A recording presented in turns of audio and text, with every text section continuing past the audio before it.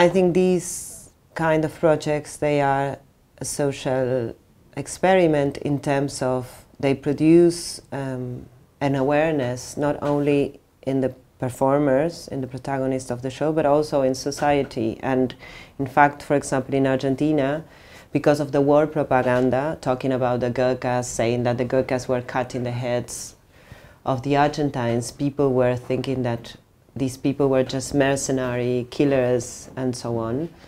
And when they heard the story of Sukrim, in fact, they finally understood, it's just like people who came from Nepal, who were part of the British Army for 200 years, and they didn't even have a fight in the Falklands. They were not participating in any battle. They were prepared, but they didn't manage because the war was over before they could fight.